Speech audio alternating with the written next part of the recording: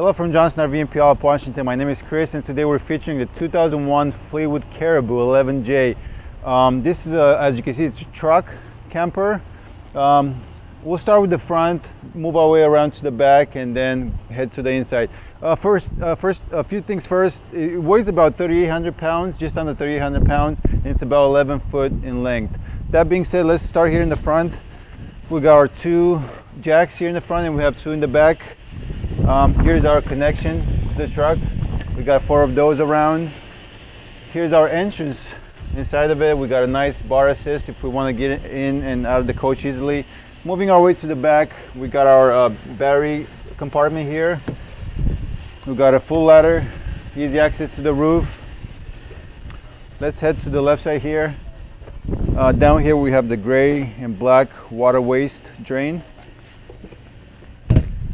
We got an exterior shower. If we go to the beach, easy to clean off our feet before we go inside. This is a nice thing here. We got 2 LP tanks. They weigh at about 21 pounds each. We got a tray for easy access in and out. And we have our service, 30 amp service. When we get to the campground, plug that in and we run our coach off of that one. Here's a water heater, 6-gallon water heater, and that's about it for the exterior. We'll head inside and check that out. Thank you for joining us inside the 2001 Fleetwood Caribou 11J. Let's start with the left side here. As you come in, we have a nice desk with lots of storage below and above it. Very nice hardwood storage cabinets, raised panel. Moving over here in the corner, we have our bathroom. We have our toilet, a nice sink with a medicine cabinet above, and we have our fairly good sized shower. Next to that, we have our kitchen. We'll start here with the nice pantry. We got our 3-burner range. We got an oven below that if you want to bake cookies or fried chicken, and we have a nice hood fan for the range, and above that we have our microwave.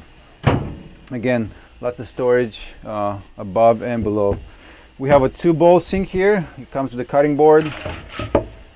Plenty of space for that. Opposing the kitchen, we have our boot dinettes. It's an L-shaped. It's very nice. This is where we can eat breakfast, lunch, and dinner with friends and family. And again, additional storage above our boot dinette. That's a lot of storage. A cool thing about this, right here,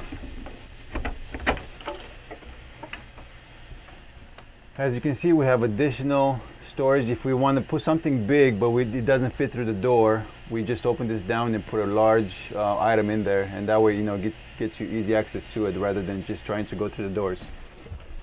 So that's a nice feature if you're carrying large objects with you.